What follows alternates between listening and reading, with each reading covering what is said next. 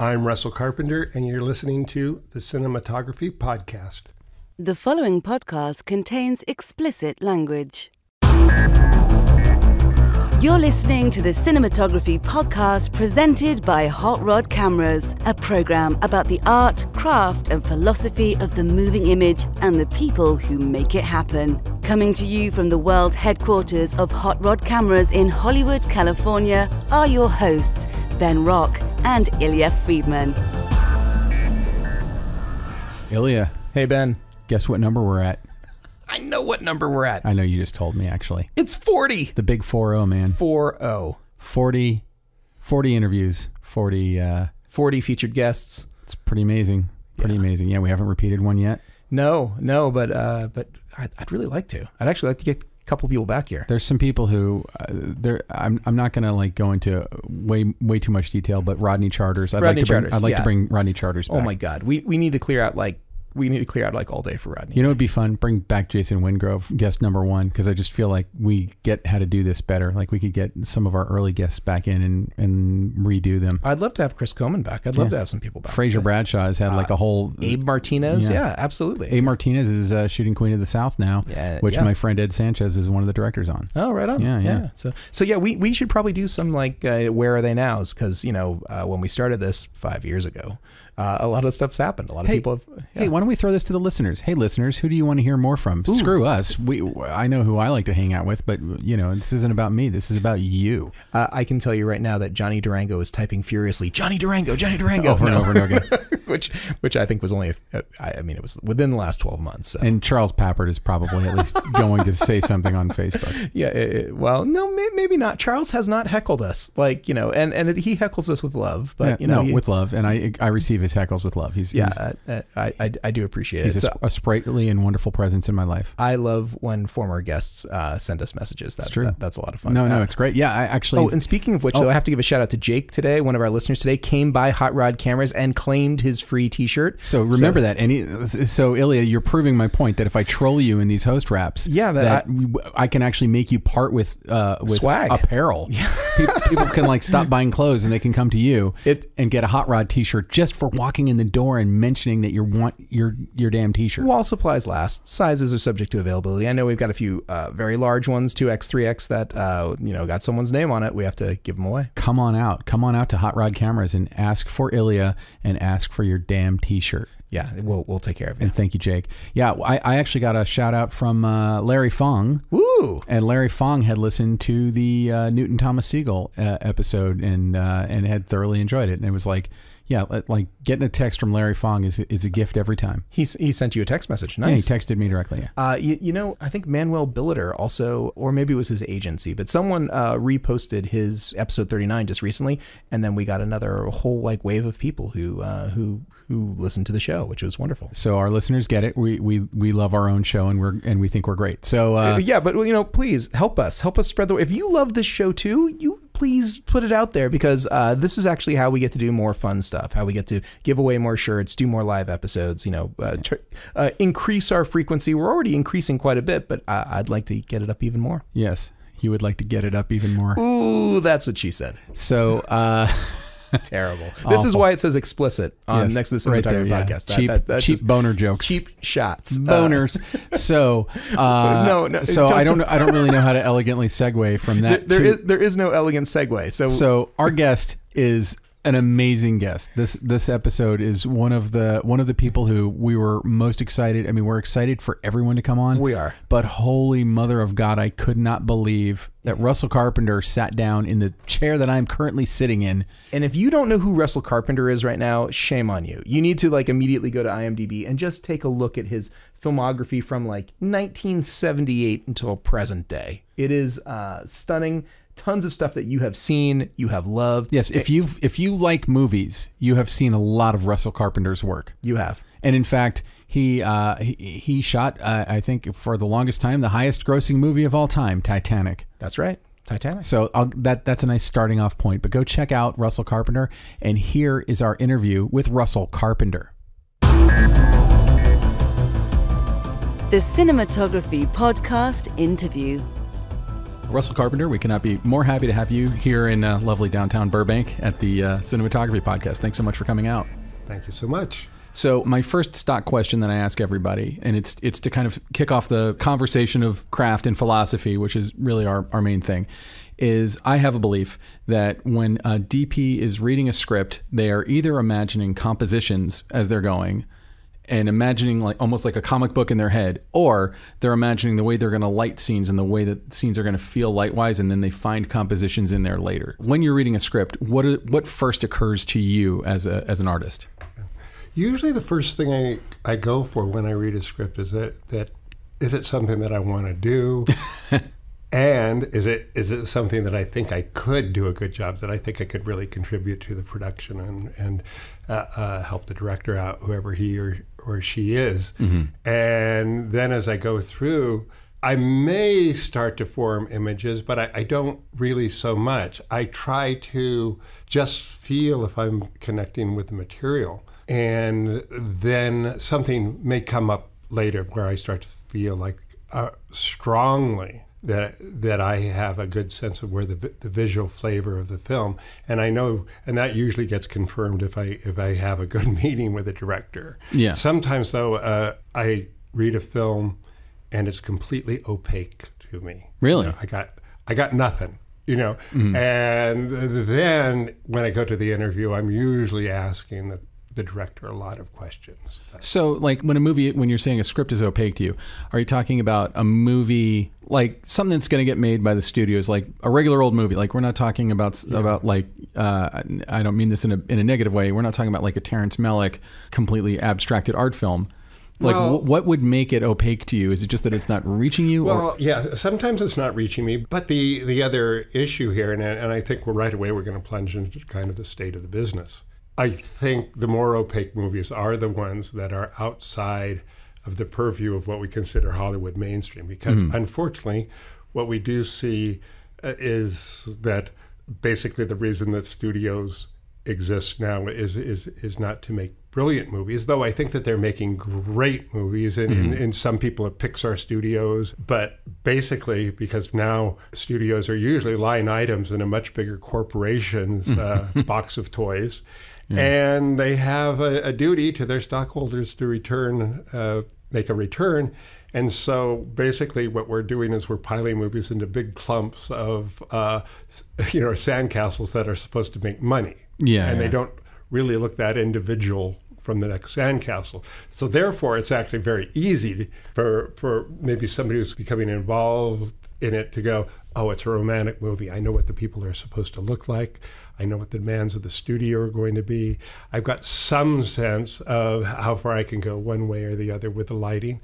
It's an action movie. I've got a big, and yes, you go, sometimes your marching orders are right there on the page. And, and unfortunately, you may be looking at something that looks pretty much like the last big thing that came out last year. And somebody said, I don't know the person who said that unfortunately Hollywood is a town where people are always running to where lightning just struck.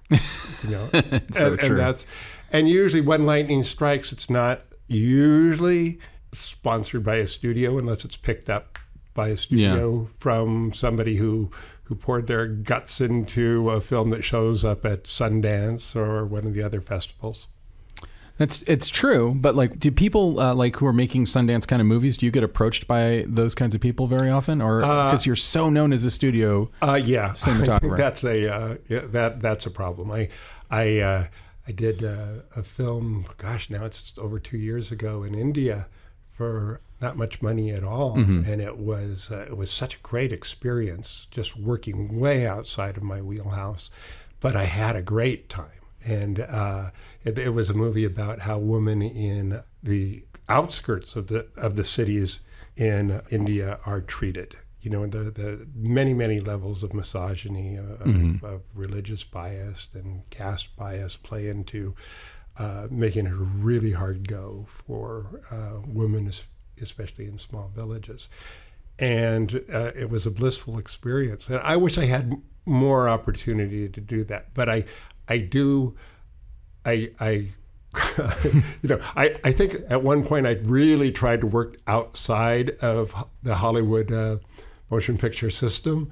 And but I had a knack for picking independent films where I somehow became the kiss of death. If I liked the film, nobody was going to see it. Oh, no. Yeah. It was a talent. What can I say? So what's the name of the movie that you shot in India? It's called Parched, Parched. And is it something that can be found over here? Yes, you can find it probably on iTunes and other places. Yeah. So when somebody who's, I sort of feel like as the cinematographer, one of the most highest grossing movies of all time, one of the most iconic movies, Titanic, I feel like as an independent filmmaker might be a little intimidated to even reach out to you. How would those people reach out to you? Because to me, you're like way up there. I should be buying billboards or something. Hire Russell Carpenter. Yeah, no, next to the 101 somewhere. I don't know. And right now, I'm still for another few years kind of going to be in that Hollywood type of film, but yeah, I don't know. I'll just put the hopeless ads and the scratch things over at Sundance or something like that. Well, this is something that I feel like I ask everybody who works on like the big, above $100 million budgets is what's it like? And a few of them have, and I'm not saying this for your benefit necessarily, they said it's like turning the Titanic around sometimes. It's like you make a decision in February and then the following September you have to execute that idea. How do you keep the creative spark alive when you're working on a film that's like so big and so many decisions have to be made so far out? And also, how much of your job becomes management when you're working on a film of that scope? Well, for those of you who are starting out, I have to tell you, that the artist in you, it's not that the artist is going to be crushed, because that's not true. That's the part of you that's going to keep you alive. But you're also going to have to find out how to be a manager and a politician and a scientist. If that's not in your wheelhouse, you have to know enough. And so you have to keep all four of those plates spinning at the same time. And also you have to do it on a schedule. If you think that things are chaos, on the small film, you were chaos on the small film that you just did, and everybody was just starting out, that chaos never really stops, and it just gets it just goes to different levels, and some of the problems of never having enough time, that's going to dog you throughout your career. No, don't say it. Because you always But the issue with the bigger films is, and especially if you're doing something that's complex, even though the plot lines may not be complex, just the logistics of doing action films are very complex. And you have to be able to make sure that the communication is flowing through so many different departments. And if you have an idea, you have to tell people, sometimes months ahead of time, that you're going to need a such and such crane or such and such lens. Because it's not something that you can that creative idea can't just pop into your head on the day. They're complex, and I think obviously depending on the director you're working with, and there's a lot of room for creativity. And the issue, though, is that on the big films, it's just this horrible feeling of, you want to do a big job, but eventually somebody from the marketing department is going to come along and tell you, wow, you've given us really good product here, and then your whole inner soul artist person is just going to cave and crumble. I don't know. I mean, to me, even though as things get going and they're more logistically challenging, and there's a challenge in that, but you can still, go along and still find a way, if the studio and the director are supportive, to really bring your creative aspect to the foreground.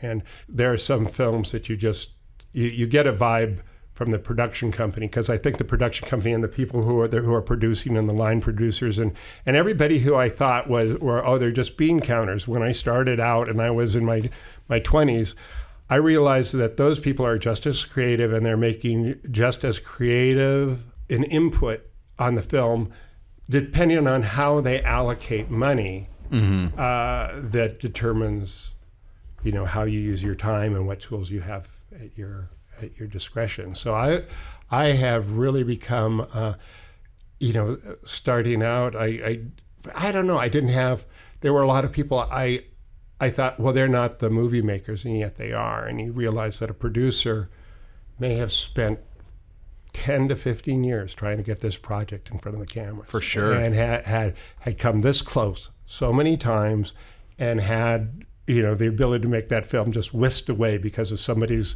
schedule, an actor's schedule or something like that. So now I think everybody, I just have so much respect for what everybody does. And it just took me a while to come around to that. As starting out, it was like, well, I was so influenced by some of the imagery that I saw, and I wanted to make that imagery, and I was so focused on that.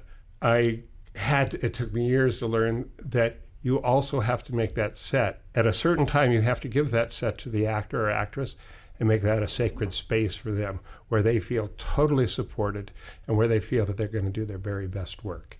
And sometimes that means that, you realize that there's a little something wrong with that magnificent lighting that you did, and you want to just spring out and change it. But you have to learn that there are other ways to do that without breaking the flow of the creative process.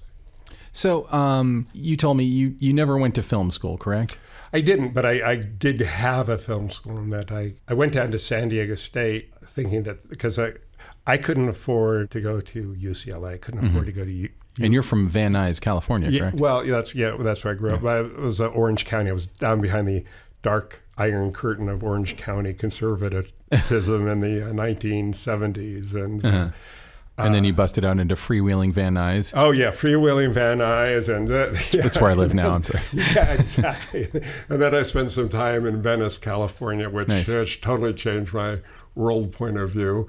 But let's see, where was... I couldn't afford to go to these places. And so were you trying to go to film school? I didn't know what I wanted to do, really. But I thought it was probably in television or something like that. And my AV teacher, the last thing he told me before he disappeared into the inner realms of Hawaii, and he was telling me he was going there to grow tomatoes, but I have a feeling the crop was slightly different. And it was asparagus. Yeah, exactly, broccoli. No, but he had gone to San Diego State, and he said I should go down there, and he introduced me, some friends of mine, he introduced us all to the campus. And so I did 1 quarter in the television department. And I said, this isn't quite right for me. And I became an English major. And for the rest of it, and now I've never read a novel in like 20 years. But There've been some good ones. But it taught me about story structure. And then I still had to earn some money to get through school. So I did go to work for the public broadcasting station, and first worked as this podium cameraman, but eventually got a job in the film department. And boy, I just learned so much by doing these little films. And you're in an environment, because there's hardly any money at the station, where whatever you do is going to wind up on the air somehow, some way. And I mean, I just won, it felt like at least the failures weren't seen by many people. But I did learn something about exposing film and camera work that way. But it wasn't until I was at another public television station, and there was a director there when we were doing educational films, but he decided that he would kind of manipulate somebody with a lot of money into giving him enough money to make a really super low budget horror film that we basically shot in backyards. And when that film was released for just a couple of weeks in a couple of theaters, I just thought, oh, I have so hit the big time. And that's when I moved into the LA area and proceeded to star for a few years, because the shocking awakening was that there were a lot of people who wanted to do the same thing, and they had much better footage to show than I did. So it was a long time of just doing whatever I could, educationals, corporates, things like that, and then eventually people who were working on documentaries or in public broadcasting came up to LA and got me into interviews on low-budget features. Well, you shot a low-budget feature that I have to say was a huge influence on me early on, and it's called The Wizard of Speed and Time. Oh, yeah. And I was actually when I was kind of, you know, I feel like I know your filmography because since I was a teenager, I would look at a movie poster and I would look at the stars, the director, and then like for the cinematographer. I always wanted to see who that was. But I didn't remember that you had, because I saw that on like VHS tape in like 1991 or something like that. But that was like, so you did that was like early 80s, right? Yeah, it was around 1984, 1983, 1984. And it's one of the first features that you DP'd. One of the very first things that I got to do. And it was, for people who don't know Mike Jitlove, he is a one-of-a-kind person, very much outside the realm of considered commercial. Is he still around? I don't know, but he was doing these amazing films, which he was basically doing stop motion with humans. And usually this featured himself, and it was this amazing live action animation in which he would sing songs one frame at a time, basically. And then when it was all put together, it would make sense, I mean, he really existed in his own world, and he was just a treasure of a filmmaker. And like ordinarily, like films about the film business kind of rub me the wrong way, and I usually steer away from them. But for some reason, that movie is endearing because it's the nerdiness about the craft. Yes. Like it's a movie about the craft of being kind of a weird outsider artist in the film business. Yeah. But it also it's so innocent in its take, and what's brimming in it is the joy of just doing these goofy little movies. Which I grew up on, just doing little 8mm movies, and they were totally stupid, but we just loved it. And this is just somebody who kind of took that and then did something really amazing with it. So how did you end up working on that particular film? So you'd been doing industrials and commercials and stuff like that? I think that was Daryl Cass, who was who became a producer. He's done a lot of work with Happy Madison, but he would occasionally put me in front of somebody, and and I was doing literally nothing. I mean, I just accept these so far off. I mean, I felt like I was just so far away from my goal. Yeah. And he introduced me to Mike, and that's how we did that. Yeah, I mean, it's just a movie about movie magic, and I feel like it's just a bright spot on any filmography. I think to see something like that. Yeah. And I don't know how many people ask you about that movie, but like truly, I was getting ready to go to film school when I saw that, and it influenced me a lot. Although I never did any. The technique is called pixelation, right? Where he'd jump in the air and take a frame. Yeah, he'd jump in the air and take a picture with it. He'd pull his legs up, take a picture. Jump in the air, pull his legs up, and his friend would take a picture. And then he'd move slightly forward or make a right turn or a left turn. But when you see it, it looks like he's flying around the room. It's so weird. It's just weird. Yeah. That was lovely. And then from that, I got a chance to do a little film in upstate New York called Lady in White. Mm-hmm. And again, not a budget, but amazingly released. A friend took me to see Alan Davia, who was shooting a commercial, and Alan Davia was my god, and pretty big deal. Yeah, and I got a chance to meet him and shake his hand. He says, "Hey, I haven't seen Lady in White, but people tell me it looks quite good." And I lived on that, I think, for about 5 years. That's amazing. Yeah, I know. It got me past the times when the reviews would come out, and the reviews would mention the photography as dull and murky, and I just feel like I've just been stabbed through the neck. Oh man. Yeah.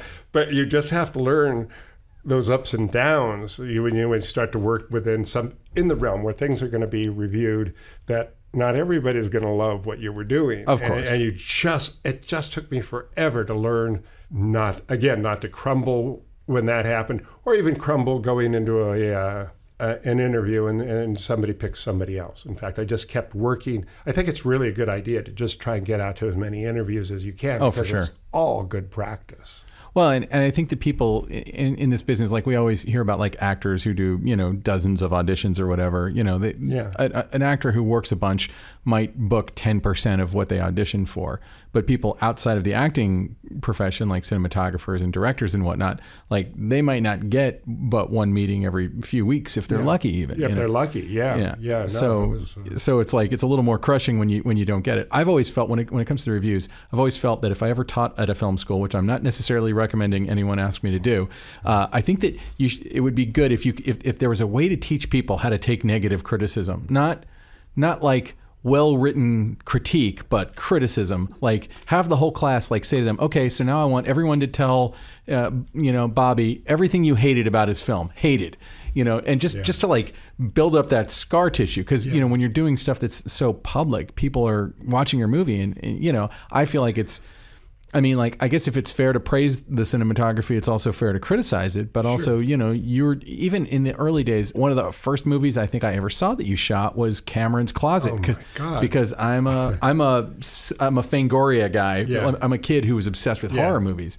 And Cameron's Closet got written up in Fangoria. And I'm like, I think I tracked it out on VHS because it didn't play in. I'm from Orlando. Yeah, I really thought I had bought up every negative of that film that ever. It came on the heels. I had done the film that Alan Davio liked, Lady in White. Correct. On the heels of that, the production manager said, I'd love for you to do this film called The Cameron's Closet. I went from that and got my clock cleaned. On Cameron's Closet, because I didn't know. It just, I don't think I had the skill set to work as fast as they wanted to work. And also our crew was not, we're all learning at the same time. And as you go along, the people you work with get more seasoned. And we were all kind of thrown into this thing. And I just I don't think I've looked at it in. Oh, really? Whatever, since it was made. Now, and there are a few films that I feel about that. You just try and learn and just go on to the next thing and just go on to the next thing. So we'll talk more about Lady in White then, because it seems like that was a real, that was the thing that kind of got you going in the direction that you kept going in. Yeah, it was, at the time, it was the first time then the director, there was support from the director, Frank LaLoggia, to get a certain kind of look. And we were kind of working for very, very, very little, which meant actually that we didn't have to hurry up. Like how many days were you shooting for? I can't remember, but it was probably, actually now I think it probably wasn't that long. It'd be a miracle if it was 35 days long. But the director, he had a certain idea for the look, and so it wasn't just go ahead and do it. It was let's make this. And because I had infinite amounts of time off between things, the working thing, I would just go, and at the time I was watching Betamax because it was the infinitely better. So much better. So much better. I remember the Betamax snobs. Yeah. I had a roommate who was a big Betamax snob. VHS. No. So I brought my Betamax machine and whatever came. But I would watch films backward and forward and backward and forward. And somebody told me about Vittorio Storaro, and I went to see his work, and it just blew me away. I said, who lights like that? And then, of course, the American cinematographers, like at that time, Haskell Wexler and Connie Hall and Owen Roisman. But I had so much time so I would just play the films backward and forward and backward and forward. What do you learn from them backward? Well, I would go back. Oh, you just watch them over and over again. Yeah, or stop and look at frames, and I would start to pull the frame apart and go, well, why is he lighting from over here? Why is he doing this? I looked at Vittorio Storaro's work. I saw The Conformist, and no, it wasn't I saw The Conformist, but it was Last Tango in Paris, and I said, okay, this scene, the room's lit by this. They walk out of the room and they come back. And it's supposed to be just like 5 minutes later, so the light wouldn't change that much.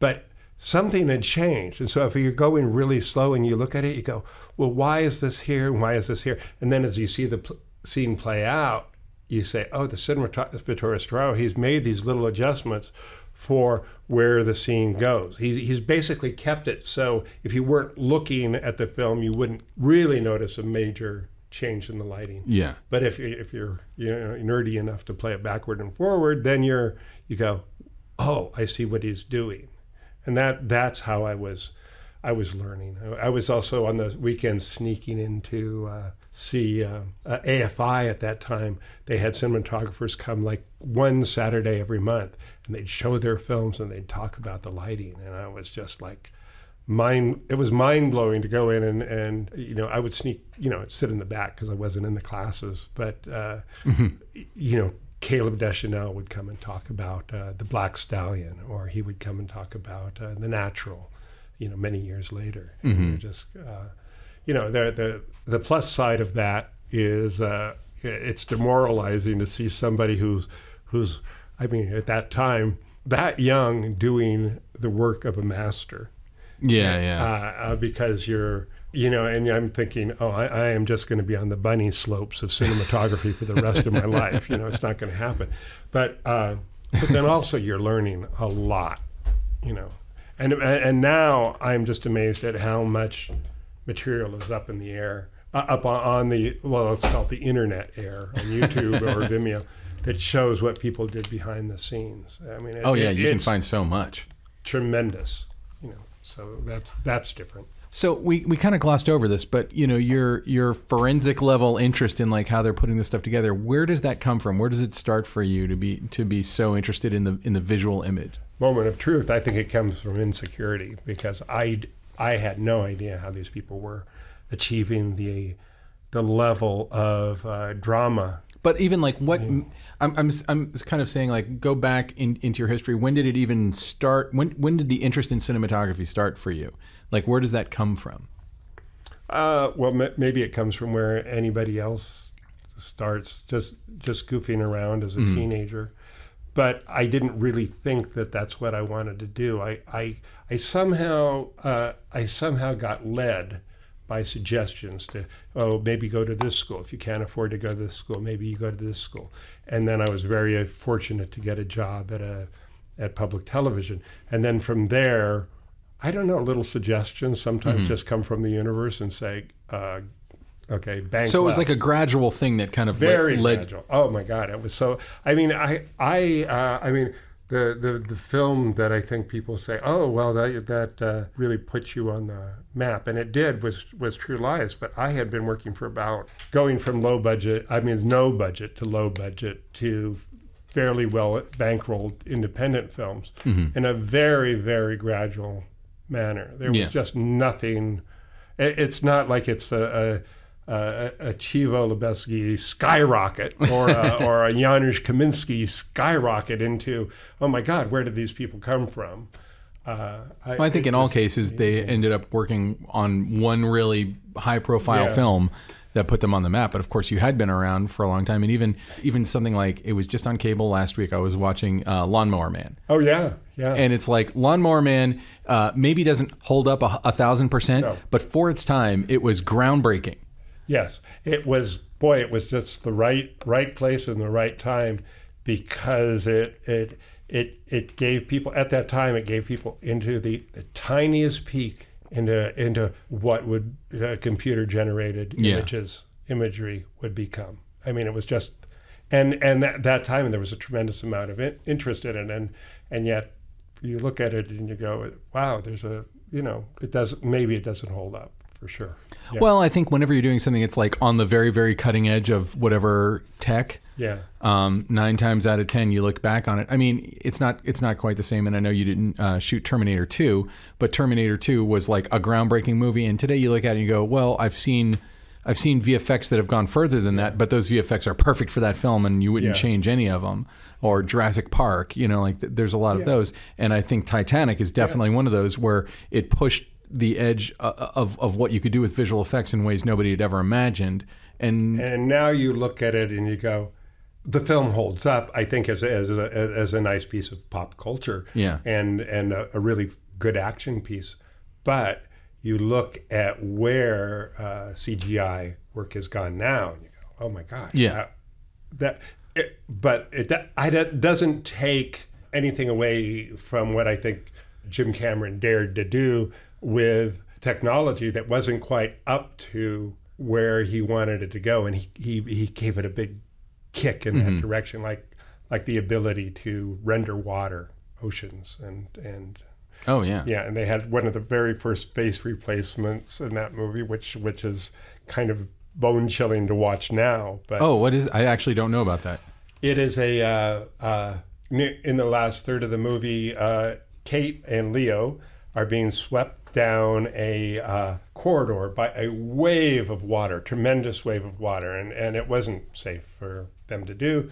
So what they did was the stunt doubles did it, and then later Kate and Leo's faces were put on their respective bodies. But especially if you look at Kate, you really look at it, it's like, now she's there, now she's now it's a stunt person, now it's Kate. But that, I don't think that shot went by. And when you're in the movie, like Jim can put you in a movie, it just went by. But now you just then go, oh, ouch. But there you are. But okay. Ilya is about to interject a question. So I saw Titanic opening weekend at the Chinese theater and completely did not notice the face replacement that you mentioned. I was totally swept up in the movie. It was a completely packed house, and I have really critical eyes, and that sort of thing I always catch. It wasn't until I saw it the second time on DVD or something that when I saw it, I was like, wait a second, what was that? I had to go back and watch that exact shot like 3 times, and I was like, what am I seeing here? I didn't know what it was, but yeah, it was the very first digital face replacement that I could ever recall, where it was very clearly, it looked almost like a cardboard cutout in front of someone's face, and it was kind of moving around, and it was not in sync with everything. But still, when I was in the big screen with that room full of people, it completely sold to me, and I know that I'm a really tough customer for that sort of thing, so I call that a success. And by today's standards, maybe it's old, but man, I think 99.9% of the people didn't see a thing. Yeah, I think Jim is a master at knowing how long he can put something up on the screen and where people will be emotionally, their level of willing suspension of disbelief. He's so good at that. This is hopping into Titanic territory, but a lot of people don't realize that the iconic "I'm flying" scene with Kate and Leo was actually, most of that was shot indoors. Oh, really? Yeah. And how that came about was, the circumstances in which it was filmed was that we needed a beautiful sunset. And yet, where we were in Baja California, Rosarito Beach, the weather was not cooperating at all.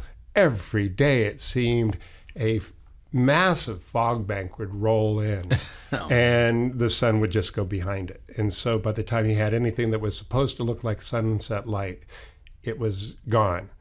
So we were on the stern of the ship one day, and it looked like we were going to get a really nice sunset. So Jim said, okay, we're all going to the front of the ship. We're going to see what we can get. It's just consider it basically a costume test or something like that, but we're going to go for it. So it was not easy to move stuff to the front of the ship because it was, the top 2 decks were built, even though the whole bottom was just a big speed rail. It was a big speed rail structure. You had to unload stuff that would get kind of ferried to the front of the ship.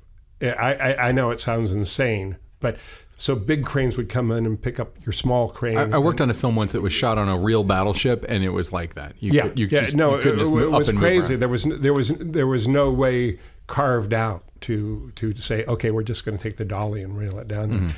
So by the time we got ready and the actors appeared, it was full court press because we were almost started in the middle of the sunset. So we did as many takes as we could do. We did 11 of them, and maybe 7 of them were adequately in focus because every time Jim did a take, the next take would be different. He'd want something different. And the poor focus puller, who was like, 30 yards away because he couldn't get anywhere near the camera because it was up and on. He did what he could do, which was great work, but actually what happened was we got those 7 takes. The fog rolled in. I brought in some lights out there to mimic the effect of the sun had it been out, and we got a few more takes. In some of those takes, though, you can basically see at the bottom of the frame waves crashing against the shore. I mean, we were that close to blowing where the ship actually was. So Jim looked at the footage the next day, and he said, "Wow, this I think this is really great. It's fantastic, but we don't have the scene." So in a great leap of faith or knowledge, he and John Lando decided, and this is based on Jim's knowledge of all kinds of techniques, that we would basically hire somebody to paint that sunset on a huge cyclorama, basically a hanging curtain in studio, and we would shoot the rest of the scene in studio. And so it was up to me to replicate something that I had shot under full panic, white hot panic. And so I had to kind of put the photography back together. And it's easy to scramble legs, harder to unscramble them. But, and so we kind of did the forensics on that, and we brought the wind machines in. And I find it very hard to tell what was shot on stage and what wasn't. So it's a mix. So it's a totally mix, but there's more shots shot on stage than there were out on the day that we actually did the first part of the take. But then, and this is Jim knowing what can go how far. Basically, we were shooting our close-ups, and I could throw the background out of focus, and we were moving the camera up and down, and the wind machines were going, and we were employing all kinds of tricks.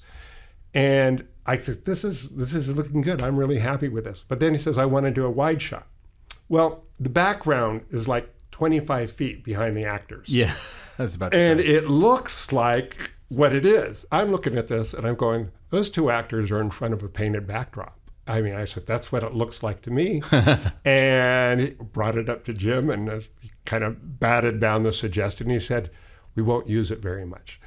So now in the picture, you look at that shot, and we're on that shot for a very, very, very long time.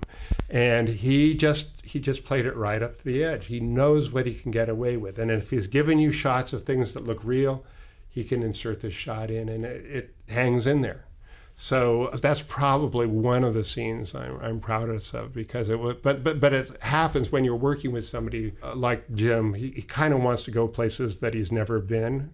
So you're kind of on that train. And so it got me to, I think, of course, it got me to do some of my finest work. Mm-hmm. And it's only recently that I realized that not many people realize that was in front of a painted backdrop. Well, it's good to hear you talk about using kind of old school movie techniques to get stuff across, like you said, like Wizard of Oz kind of stuff, because I think that what always takes the foreground on Titanic when people talk about the production of it was how groundbreaking it was technologically.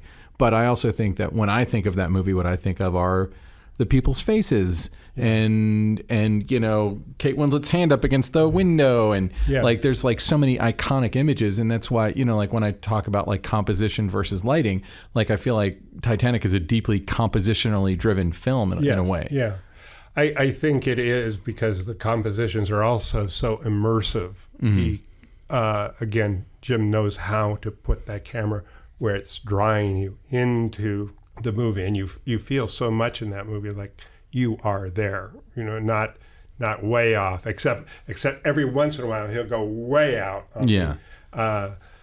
Well, when you're working with somebody like him, and this is the cinematography podcast, not the directing podcast, so I don't really want to get too in the weeds about it, but when you're working with somebody like Cameron, the vibe I've always heard from people who love him and people who hate him is that James Cameron is so good at everything that he could literally fire the boom operator and boom better than that guy could. He could fire the guy doing doing UV layers in the VFX department, and he could do it better than them. Yeah, and he'll tell you that too, but he'd be right. It's formidable. So for you, as a creative force, as somebody who's coming to him, and by the time you did Titanic, well, you'd already worked with him on True Lies, obviously, but you'd also worked with John Woo. Yes. You'd worked with, you'd already established quite a healthy filmography by the time you came around to working with him. So you're working with somebody who's renowned for really knowing what he wants. Yeah. What's the creative angle for you? Like if somebody knows exactly what they want, what are you bringing extra to them, and what is in it for you as a creative person? Obviously, there's a paycheck. Right. I think as a cinematographer, as you go through your career, or as I went through my career, I'm blessed to work with many, many different types of director. And I certainly put Jim on the far end of the spectrum in terms of somebody who knows what he wants, knows technologically how to achieve it. So I think to myself, the negative is you're trying to kind of put Jim's head on your shoulders and thinking, well, what does this very demanding director want? And that's not always the best way to go. But then I'm thinking, what else can I bring to this? So Ilya was actually kind of talking about how like a lot of the people that we bring in here are they're seasoned working with like really well-known directors, but actually you've worked with some pretty amazing writers. Yeah. As a cinematographer. So, and a lot of them are like writer-directors like the Farrelly brothers and stuff like that. And I guess James Cameron would be one of them as well. Now, when you're working with someone who's also a writer, there's, I guess, competing schools of thought, because like the Coen brothers write their own movies and they edit their own movies, or Robert Rodriguez writes, shoots, and edits. Steven Soderbergh does all that as well.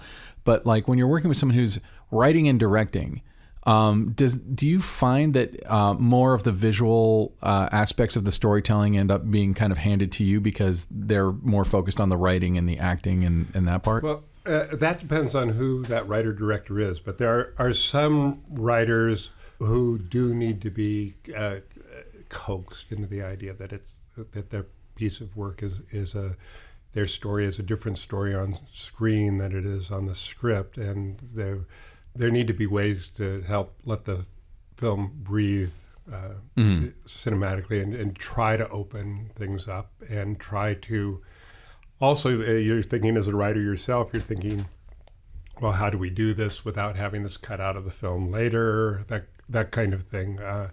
A lot of the writer-directors that I've worked with, some of them are actually very, very visual. I just worked with a wonderful director, Mark Lawrence, and he did the Miscongenialities, and he came out of being a producer and writer on Family Ties. Oh, wow. And he is the loveliest person, and I thought, oh, this is going to be the last person that I would expect a really neat visual idea will come from.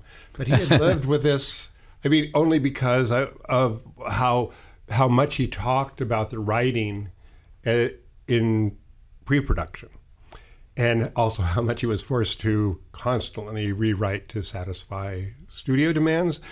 But when we started to shoot, and some of the things that he said in prep were very, very visual. So sometimes this, I guess I've been lucky to work with people who aren't really boxed that much into the writing end of things. Well, and one thing also when looking at your filmography, a lot of your earlier work are more in the genre field, horror, action, stuff like that. And very lots of chop-socky movies. And I'm going to get to Hard Target for sure, because actually I put out a tweet like, who has a good question for Russell Carpenter? Like 5 people were like, you need to ask him about Hard Target. And I do think John Woo is almost his own genre in so many ways. So it would be fascinating to hear you talk about that. But before we even get to that, I want to ask you, what is it like working in so many genres? Because I feel like, once you kind of were established in the studio world, like suddenly if you look at your filmography, you'll end up, you shoot with the Farrelly brothers. You shot my friend Bob DeRosa's film Killers. You shot Ant-Man, like, a straight up superhero movie. And in fact, actually a really funny, off the beaten path superhero movie that still manages to feel every bit as much of a superhero movie as, Iron Man or, any of the Batman-y kind of things out there. So how do you go about kind of jumping in and out of different genres? Because they all do have their own distinctive looks and styles and expectations, and you can either go into those expectations, go against those expectations. Well, I think at the beginning of my career, it was just what came along. I didn't have a choice. Yeah. and what came along were pretty much, for the most part, horror movies, chopsocky movies, which are a genre of action films. And then more action films came my way. There was a point where I thought, I've got to branch out and do something else. And I really started to look for, I said, romantic comedies. I'd love to do that. And then all of a sudden I was doing romantic comedies for a while. And then it was, I'd like to do low-budget independents. And then I brought my special kiss of death to low-budget Oh, no, don't say that. independent movies. I just kept picking these poor films that just wound up, just, they didn't have what you'd call a good box office life by any means. And I mean, it just felt like, I guess you could just call it, it was either boredom or just wanting to try to establish myself in a different type of filmmaking. And I found out that in Hollywood, it's supposed to be a very creative community, but in some way, even if you want to shoot romantic comedies, it's hard to turn that around. And then the thing that haunts one after Titanic is you can't go to somebody who's got not a lot of money and convince them that you're not going to blow your whole budget because of extravagant lighting demands and stuff like that. Because that was what made the budget for Titanic go up. It was the lighting. Yeah, it was lighting. Really. It was 2 extra tweenies, and if you could have just done it with the tweenies you had, you would have been fine. Yeah. But it is, you do get pigeonholed a lot. I know that people tell me that happens a lot in commercials, but it still happens in the feature business more than you would think. So how do you bust out of it? Like, so if you're the Titanic guy, you're the Titanic True Lies hard target guy, and I'm meeting you to talk about my romantic comedy, how do you convince me to shoot my romantic comedy? Outside of begging or something like that. Please. I mean, but really, I think it is because you go along. I mean, there's the brand you kind of create by what you do. That's important. But there's the brand that you create by who you are on a set, and people do have to watch out, even as they start out, if their brand is he's the creative but really ornery guy who yells at his crew. That's part of his brand, or his or her brand. Few of those out there. Yeah, but it. So you have to. But if you've got enough equity built up that somebody who might consider you for a romantic comedy actually gets on the phone and calls people that you work with, and they give the thumbs up, then that will get you into something else. And so I think people do have to be. I think they have to be probably more careful than I was, but they do indeed have to watch out about the vibe they create around them. I think that's it's something we haven't really ever talked about this on the podcast at all. But I feel like cinematographers get a reputation for being grumpy. Like it's just known. And I feel like I've personally been lucky that I haven't really worked with a hardcore grump, but I've worked on sets where they were around. What is it that makes them that way? I have my theories, but I want to hear your. Well, sometimes it's success, and I don't know. The more power power corrupts. Absolute power corrupts absolutely. You just hear that there are some people who are so good, and people realize, okay, we're going to put up with this much grumpiness, and wow, but look at what's going to happen. Look at the movie. But I feel like that theory assumes that grumpiness is an inevitability, that we're all moving towards an entropy that looks like grumpiness. Yeah, I think the model is changing now, that you don't have to be the grumpy artist. I think at a certain point you get to work with people who are not only terrific at what they do, but they're really nice. Yeah. They're the nicest people ever. And you just go, oh, I just want to be on the set working with these people. When that happens, that can also, it takes less stress off of me. And what I had to learn was not to let my stress, if things weren't going fast enough or something wasn't happening, I had to learn not to let that stress roll down in a way that was, because I said something not nice. Yeah. It just to take some pressure off of me, I just had to learn I had to retrain myself. Yeah. So it was, also because my passion was films and it was so much into that, I was so focused on that. It took me a while to open up and really see people and realize that I could do just as much by applauding and recognizing when people were doing great. And it changed how I felt about going to work. Also, learning not to take the whole thing so seriously. I mean, I love filmmaking, but at a point, I realized I'm not really having that much fun because I'm all stressed out. Yeah, if you're screaming at people all day long, you're a miserable person. Yeah, so I as I went along, I just learned step by step just to have more fun with it. And now it's just lovely to Is there a key to that you could give people, that this would be the biggest gift you could give people, how to do this and keep an even keel and not get stressed out and have fun when you're doing it? Because the higher the level the higher you go on this ladder, I feel like the more stress and more pressure falls on everyone. Yeah, I think, well, one, the kind of work on the self is I watch what I'm up to. Mm-hmm. What am I really up to here? Am I up to good, or am I just trying to let off steam? Yeah. That's watching myself. But I think that I was so focused on what I wanted to accomplish with imagery or what I wanted something to look like. That's all, and I was, and I learned, oh, wait a minute, take a breath and look around, and just see what people are up to. I mean, the more I could appreciate other people and what they were bringing and realize, hey, this person might have had a terrible night at home or something, or there's something really colossally not great going on, health-wise or something in their world. I don't know. If I made room for that, I felt like I made space to relax more about it, I don't know. I guess that's all I got. No, that's and I done some meditation, which helps at least slow things down enough so that I get a little more visual. And that some of that visualness just comes around a scene. No, that's helpful. That's actually really helpful, and kind of mindfulness related things. Yeah.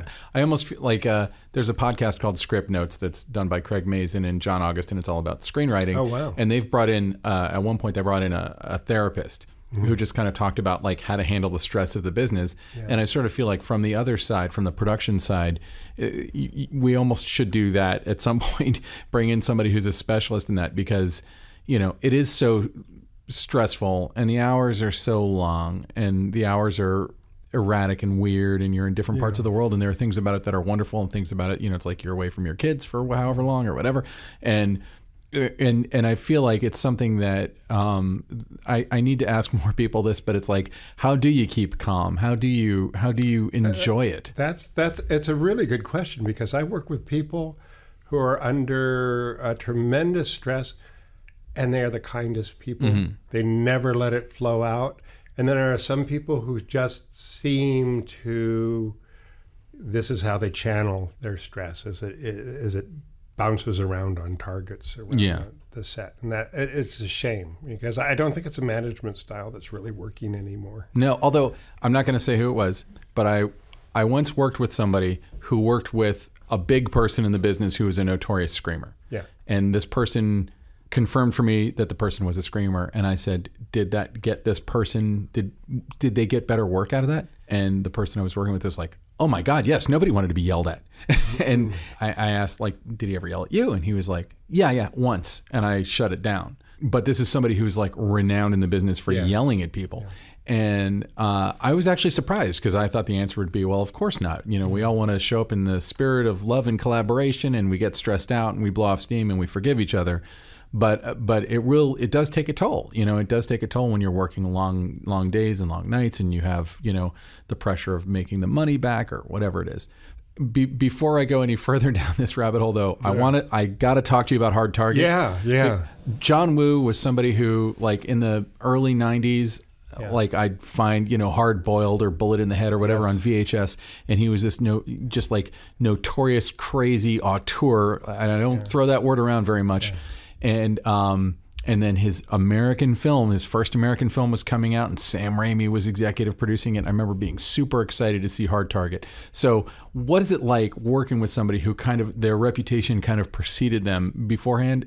And again, John Woo is like his own genre. Does he have his own truck just for doves? There are things we need to know about John Woo. Yes, he has. And he has a truck full of sheep, but they haven't appeared in any movies that he's done.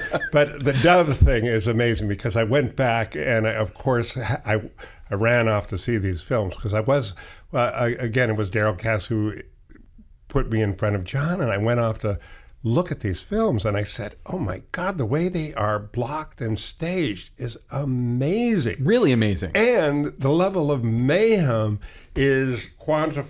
It's 10 times, it's an explosion of energy that's going off in all directions.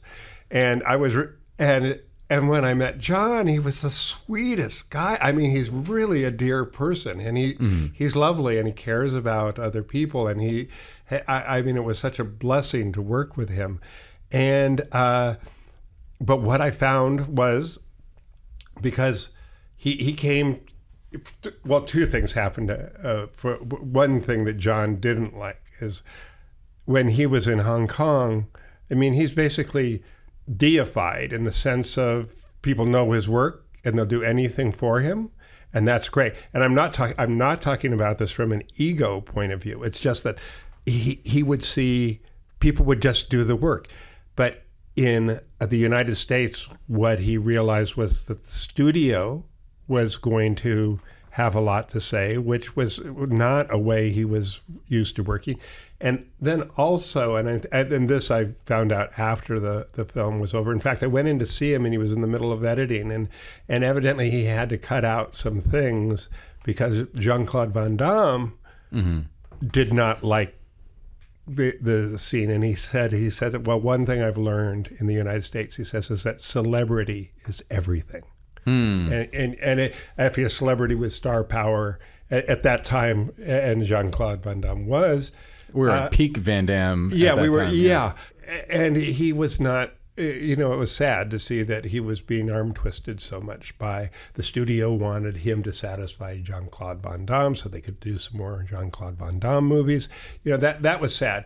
But what remained was, of course, he has just this tremendous passion for making films, but this different way of staging an action scene so that as the scene is staged, he sets a number of cameras around a sequence so that, say, in opposition to how an American stunt scene might be shot, you get a bit here, you get a bit here, and then you get in for here.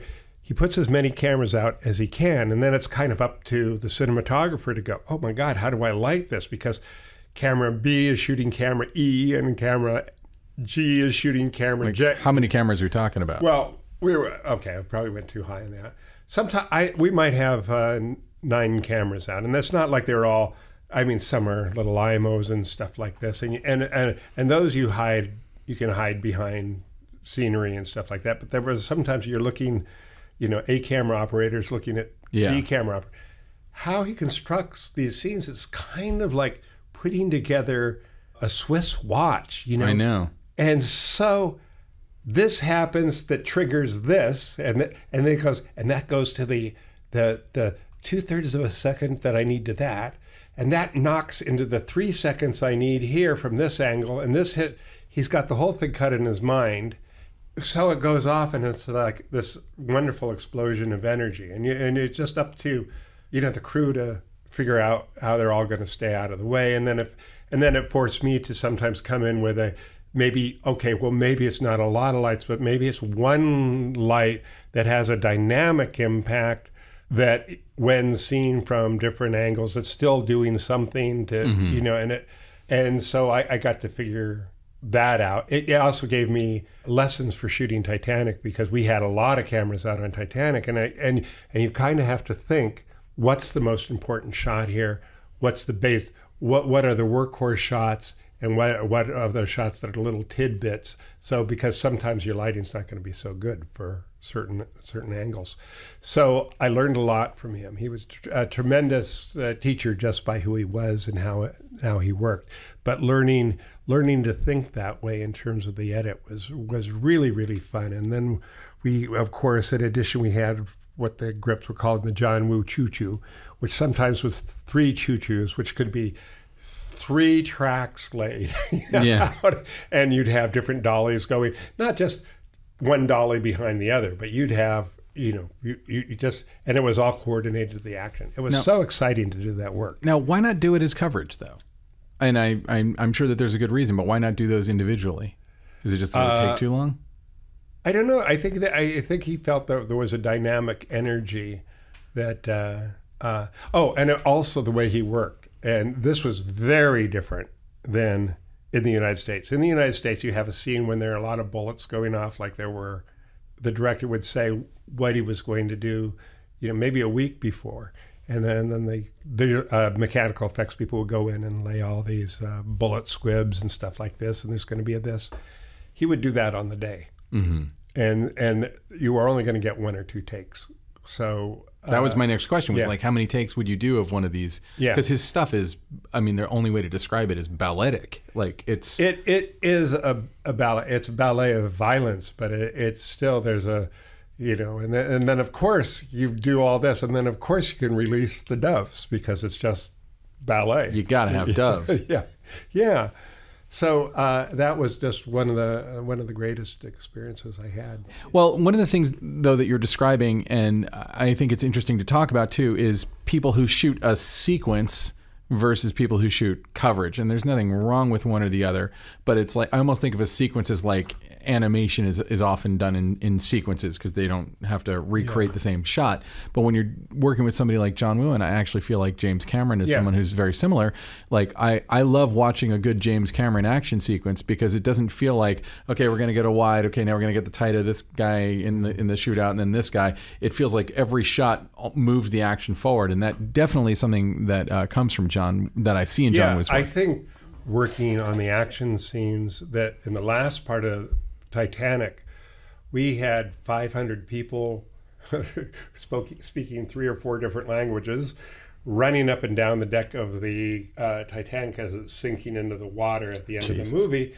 And I was going to have 10 to 13 cameras out there, and placing those cameras and lighting and kind of figuring out the sequence. Then I had already had the learning to go, okay, how to prioritize the lighting and what I could do and where I could get. And that was very good teaching for a film like Titanic. It was going to take maybe 4 hours to set the scene up, and then to reset the scene, it might take another hour and a half to 2 hours. So you weren't going to get that many takes, and so it was valuable to be able to think that way. Did it shift the way you work? Did you start working with more cameras after that, and did that like kind of become part of your workflow and your style? On action films, I'm always looking. I get the kind of what I would call the initial briefing from the director, and he or she has an idea, and I go, okay, I'm definitely going to get those shots, and then I keep looking for places to place other cameras. I try to have, because sometimes those other cameras, they're like surprise. They yield sometimes a shot you never thought you would get. And I also, even in non-action scenes, I sometimes think that B camera is always going to get the more interesting shot, because I get gifted operators and focus pullers who as they watch a scene, the A camera has to do the master shot, but as they watch the scene, they can go, oh my God, we can cover this whole scene by, and they learn the sequence, and they sometimes can deliver gold. Do you tend to, when you're working on something big these days, like say Ant-Man, how many cameras do you tend to be running at any given time? I would have to say that always depends on what the shot is in the scene. There sometimes it makes sense to go, wow, this is state of one camera, and then if you're lucky, you can get B camera picking something up in those scenes. But I don't expand just for the sake of expanding. I expand because there's a potential. Not sticking cameras out there because you want to keep your numbers up. It's just like, is there a possibility that this angle could offer something very, very useful to the editor? Well, I'm just wondering if there was a working style shift for you that happened around the time you worked with John Woo, or at any other time. No, I wouldn't say so. I'd say the only working style shift that I've seen over the years has been moving away from using a lot of little lights to try to use just one or two dynamic sources and then just fill in where I have to. Mm-hmm. So there's a simplicity there. And why the complexity earlier and why the simplicity now? I didn't know how to light. Also some of the things that I saw that was really intriguing by people who were using hard light it was like, no, I know what it was I wanted to grace note everything. I say grace note means that if I go in with a little bit of light, now my favorite light for this is like the Source 4 light. I don't know if you know it, but it's a wonderful light for just easing a little brush stroke in across a background that could be kind of dull. And I didn't want to be dull, so I was always just hitting, little things around the set. And now I think I can get the same effect with much fewer lights. That doesn't make any sense. With fewer lights. With fewer lights. Yeah. So there's definitely been a simplification there. As the technology has changed, it's really changed the way I've worked, and I'm really enjoying. And I've talked to other DPs who are the fact that LED lighting is getting to the place that it is now. Oh, yes. Now we can do some just wonderful things. And now the sensitivity of the cameras is great. And I'm seeing a lot of the most amazing leaps of faith done on Netflix and Amazon. What those people are doing over in the television world, mm-hmm. and is amazing. And that's something too that's changed. It used to be, films were up here, and people who wanted to make films would have to use a Bolex or something like that. And now as we see that divide move, I've almost seen the paradigm of, the really great stuff is going to be done on the theatrical screen too. Yeah. Holy cow, how did he do that? How did she do that on stuff I see on cable? I know there was on Netflix on Daredevil season 1, there was a fight scene that was like, it felt like it was 8 minutes without a cut.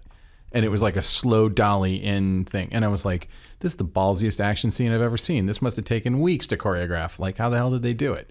And I love that they're able to take those chances, that it's becoming so cinematic, and it's just kind of becoming, would I rather watch this on a big screen or would I rather watch this at home? Right. And I'm finding that, I don't know. I think when I do look back at the things that really blew me away and made me think, I really want to do this, I saw on a big screen. Mm-hmm. It's just definitely just the impact of being in a theater and seeing an image that was not only powerful, beautiful, but large enough to get really immersed. Oh, for sure. There's nothing like that. It's amazing. Well, I think that's an amazing place to leave off here. Is there any place, obviously, if anyone wants to watch your work, all they have to do is put on any cable channel right now and some of it's on, or go see any movie in the theater. But in seriousness, do you have a website or a Twitter feed, Instagram? I have if you're interested in looking at some of the things I've done, I have a little website. It's Russell Carpenter, one word, myportfolio, one word.com. All right, cool. And are you on Twitter or Instagram, any of those places? People can follow me on Instagram at Russell Carpenter, ASC. Cool. Well, Russell Carpenter, it's been an unbridled pleasure having you on here. I hope we can bring you back and do a part 2 one day. Thank you so much. Yeah, I think that would be a lot of fun because it's so much fun because I haven't thought about these films in a while. And it's really going, oh, boy, I learned so much from that helped. Yeah. Give Cameron's Closet another chance. Okay.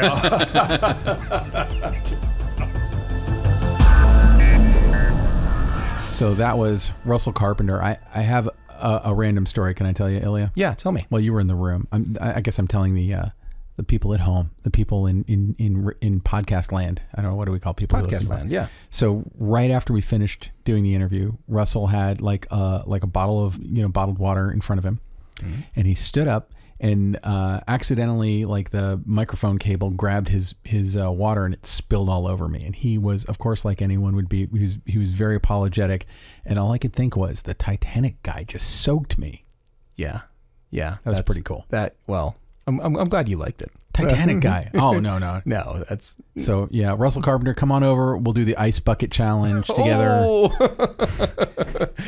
I seriously, unparalleled excitement for talking to him. I have a feeling we're not going to see him for a while, since he is, I think, in post-production on Avatar 2 and 3 and even something else right now. So like, when they do that, they don't let you go home. Yeah, I think pretty much. James Cameron just keeps everybody in a crate locked up at the stage. Well, I mean, that's a lot of work. I mean, those are huge movies, and they go on and on and on and on and on. And even if it's local, I have to imagine that there's just so much to do. There was an article about, like, all of the Avatar plans, and I read it, and I was like, just reading this makes me tired. How much planned stuff they have for the entire Avatar universe. Oh yeah, there's already a Disney ride and stuff, like at one of the Florida theme parks. So nice. Based on Avatar. So hey, Ben, it's time to pay the bills. All right.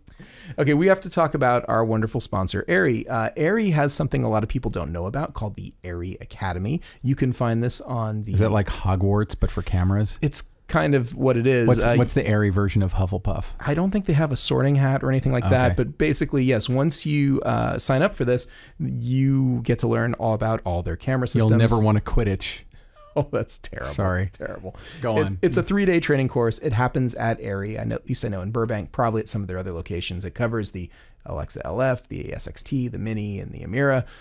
And experienced working professionals will teach this class using real-world production scenarios. At the completion of the class, you'll have deep knowledge of the functionality of the ARRI line of cameras in addition to advancing your creative skills. Each class has a limit of 16 attendees to ensure ample hands-on and a high ratio of time with instructors. And who they think should attend is cinematographers, camera operators, camera assistants, DITs, rental staff, and production staff. And magicians. And magicians, of course, because if you want to appear like a magician with these camera systems. Anyway, Larry Fong he checks all those boxes. He is. He might be one of the only people who've been on this podcast who can check the magician box. It's true. But I assure you, you don't have to be a magician to sign up for this class. It's not inexpensive, but they give sort of a range here, usually $1,500 to $1,800. But when you leave, you will know all about their large format systems, the difference between exposing for a standard dynamic range and high dynamic range, and all kinds of other cool stuff. But Ilya, if I want to do it, where would I go on the internet, this thing that I just learned about? The ARRI.com website does have a section called Learn and Help, and under that is the training program overview, and that will take you to Eventbrite pages to sign up for this sort of thing. And it appears to be very in-depth, and you will leave knowing everything you need to know about the ARRI camera systems. That's pretty sweet. Yeah, it's totally worth it. All right, so hey, Ben, I think it's finally short end time. Short end, my favorite time of all times. So my short end is another podcast. Oh God, more podcasts. Podcasts. All you're doing is giving our listeners other podcasts to listen to. Okay, but if you're going to listen to another podcast and you're interested in filmmaking, you probably already listened to the Script Notes podcast, which I've probably plugged on here 50 times already. At least. It is, I think, the best screenwriting podcast out there, hosted by two illustrious screenwriters, John August and Craig Mazin. Craig Mazin, who most recently made Chernobyl. So ordinarily... Also Hangover Part 2. And 3. And 3. Yeah. And Identity Thief. And yeah. Okay. And a few of the Scary Movie movies. Oh. Yeah. But Chernobyl is certainly... his most recent. And in my opinion, it is certainly my favorite of his work. So Craig Mazin did a solo episode of the show, which he never does. Oh. And it's called How to Write a Movie. And I cannot tell, I think you don't have to be a screenwriter. I think if you're a cinematographer or a director or anything, I can't recommend it highly enough. So he kind of goes through, like Craig Mazin and John August are always taking a crap on the Sid Field and the Robert McKee and the Blake Snyder and all the... Really? They take a crap on the Save the Cat? They are not a fan of screenwriting gurus because those people are kind of saying like, well, on this page, this needs to happen. And on this page, that needs to happen, which they do. I think definitely. I think it goes deeper than that. And I've read all those books and I think they're good. But Craig Mazin goes through the why of all of those. Like, why is it that this is happening at this point? And so he kind of goes into like the Hegelian dialectic of setting up the theme and the anti-theme, and your character starts embodying the anti-theme, and at the end they embody the theme, and all the trials that you put them through over the course of the script. And he walks you through his whole process of breaking a feature, and he kind of uses the Pixar movie Finding Nemo as an object lesson to kind of say like, you know, here's how this uses theme. And it's, I don't know, maybe 30, 40 minutes. It goes pretty deep. I've listened to it. I don't usually listen to podcasts multiple times. I've listened to this episode probably 5 or 6 times now because I feel like it's a really good lesson. And again, you know, you go, well, I'm not a screenwriter. I don't care about that. I think if you're a cinematographer, and how many cinematographers have talked about this, where they're talking about the story and they're talking about the theme, and so much of it is like coming up with a visual metaphor or a lensing metaphor or a color metaphor or a movement metaphor that goes together with these ideas. I think if you know how to look for those ideas while reading a script, it's maybe the first step towards creating the visual version of that for you. So anyway, can't recommend this podcast highly enough. Everyone should go listen to it. It's awesome. Is it under Script Notes? Yeah, it's on. I think it's on johnaugust.com. If you on Script Notes, it was probably, I don't know. As we're recording this, it was probably like 5 weeks ago. And Script Notes, you should just subscribe to it anyway because it's brilliant. But because these guys really break down and get granular about the things that make a movie. I found it. It's episode 403, and I am getting it right now. So sounds awesome. I think you'll dig it. And Craig Mazin is just extremely articulate about what he does and how. And I think we could all take a lesson from it because, again, he's not like, well, on page 60, blah, blah, blah has to happen. But he'll say, like, this kind of thing tends to happen around this point in the script, but then he goes into why. And to me, it's like understanding the why of it as opposed to the breaking it down. I mean, I think that there's something to understanding basic screenplay structure. Even if you think it's bullshit, it's good to know that you're going to walk into an office and have to talk about it. And again, whether you're a writer or not, you're going to be talking about first act, second act, third act all the goddamn time. That sounds awesome. And I will totally listen to it and hope to have a follow-up conversation where I can tell you what I learned. Yes, I bet you'll learn a lot. So what is your short end? Oh man, it's really interesting working on the technology side of this industry because, and I have to be slightly coy, I can't go into exactly all the stuff that you're privy to, but eventually, if you have good relationships with manufacturers, people come around and show you new stuff. They show you new technology, they show you new things, and they say, hey, what's your feedback on this? Or tell me what you think about that, or what do you think about this? They're not always forthcoming with price points, but I will tell you that certain parts of the industry are being majorly changed right now. There's a bit of upheaval. I'm not saying that like, oh, the bottom is completely fallen out now and that you know, you must rush out and buy one of these things because now you can afford it and you couldn't afford it before. No, I think the rules still apply, meaning that like the people who really don't have any money are going to be looking for sort of like the cheapest absolute solution, which is probably the wrong thing for them. And the people who have tons of money will just always buy the most expensive, most professional thing. And that's what's appropriate for them. No, I think that there's now a mixing of what's happening, especially in lighting, where high-end productions are using some relatively inexpensive lights to augment what they're doing because they really do fit the exact niche of what they need. And the same thing that lower-end people are maybe stepping up a little bit to some of these extremely high-performance products that are at a bargain price because now they can afford to get stuff in their hands that will make beautiful, beautiful light and not cost them a mortgage on their home or not cost them a used Honda or something like that. So there's this really sort of interesting thing that's happening, and it is only going to improve in the next 6 months. And I don't have particular lighting instruments that I'm going to tell everyone right now you should go out and buy these. But I'd say in the next 6 months, probably by Black Friday or something like that, I will probably have a list of like, here's a whole bunch of lights under $2,000 that will change your life. And, wow. And that is really, I think you will see big productions adopting some of these. You'll see small productions adopting some of these. There will still also be the absolute garbage on the low end and the absolute amazing stuff on the high end. But there's going to be this middle affordable ground that you can get an incredible output, not have to have a generator. And with these incredible new sensitive cameras, it will revolutionize the way people are working out of the trunk of their car or out of a backpack, or you can do cool stuff that you never used to be able to do. And huge props out to Panasonic for their forthcoming $4,000 S1H, which is sort of a successor to like their GH line, but it's a full frame sensor. Nice. I'm not sure if I've talked about this before, but but I was reading about it, and you know me and my dislike of Micro Four Thirds and how I want full frame. Oh well, you're getting it, and the current S1 is an amazing camera. Thank you.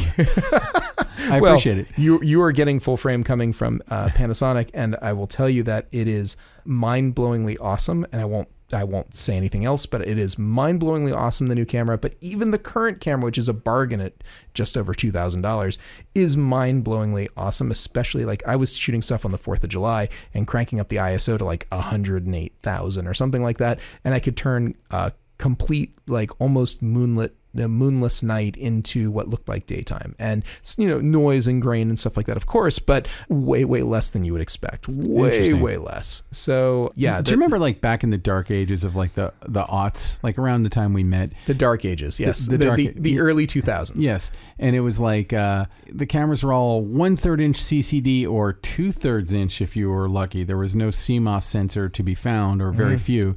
And I remember being like, why? Like there was the PS Technique Pro adapter that would fake a 35 millimeter sensor, and there were like all these things, and it was like, why doesn't someone just make a goddamn larger sensor camera? And it was just like the economics didn't make sense at the time, and then the 5D just blew the lid off of everything. It wasn't easy. It really wasn't easy to do that, and the 5D was sort of an accident. So yeah. It's amazing that the 5D comes along around the same time as the Red and the Genesis, and so people were experimenting with larger sensor. But I even remember like the Thompson Grass Valley Viper was 2/3 inch CCD, and Collateral and a bunch of other movies are shot in it that look. Frankly, Zodiac was shot on that camera. Looks fantastic. Yeah.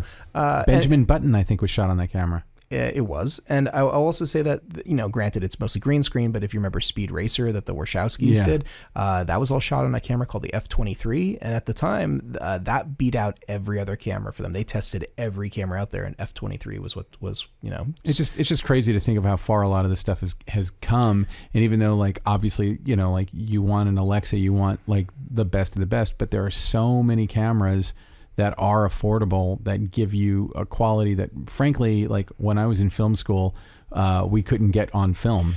Okay, so I'm just going to go off and say, because like really my short end, which didn't really have a headline except for that, LEDs are being disruptive and things are changing. Cameras are really changing too. So the combination of the lights and the cameras changing together is going to make for even more opportunity, especially for people who are maybe just starting out or working on the low end, but have a few bucks to invest, because you ain't seen nothing yet. The new camera stuff that's coming down is absolutely incredible, and I don't even want to give spoilers, but it's like there is so much additional processing that's coming in cameras. There's gonna be so much more stuff you're gonna be able to do in the near future. It's gonna blow people away. And still, none of them teach you how to work with actors. That's right. Anyway, this is all. We went way down into the tech hole this time and tried not to. It's okay. So, watch this space in several months' time. Ilya and I will be discussing the things he's kind of enigmatically alluding to today. Yeah, well, I'll just tell you that the future ain't going to be boring. They say, may you live in interesting times. These are interesting times, and if you think it's disruptive right now, you ain't seen nothing yet. It's going to get even more so. I can't wait to ask you off microphone. So, Ilya, I think that wraps us up, but let's do our thank yous. Yeah, let's thank our producer, Alana Cody. Thank you, Alana, for everything. Let's thank the person who's not listening to this, Kays Alatracci. Never listens to a single episode, and I think everyone should go to www.musicbykays.com and complain to him that he doesn't listen to his own work on the Cinematography podcast. By the way, side note, right now, Kays, as of tomorrow, I think, is performing live on stage at a giant Microsoft, like one of those giant... Microsoft Expo convention thing. Something like that. He composed the music for it, and he's going to be performing on stage. So really give him shit right now because he doesn't have the bandwidth to deal with it. They flew him out there first class. They're like, they're taking good care of kids. Yeah. He's doing all right. We'd also like to thank our editors. Yes, Abby, Ben, thank you very much. And that about wraps it up. Ilya, where can people find you on the internet? You can find me over at Hot Rod Cameras. You can find me on the Instagrams at Hot Rod Cameras or, Ilya Friedman. You can also find me, well, that's basically the only place you can find me. You can find me, just go to benrockonline.com and you can find all of my social media linked right there. You can find my goddamn LinkedIn, for God's sakes. If you are still listening after all these thank yous, thank you very much. Thank you, our listeners, for listening to us. Please like, share, subscribe. Let people know that we exist so we can do more of this stuff because really it's all about the good vibes and trying to promote us to make sure this keeps happening. And we will see you at episode 41. This has been the Cinematography Podcast, presented by Hot Rod Cameras. Find your next camera, lens, or accessory on the web at hotrodcameras.com. Don't forget to subscribe to our show on iTunes and connect with us on Facebook and Twitter. Thanks for listening.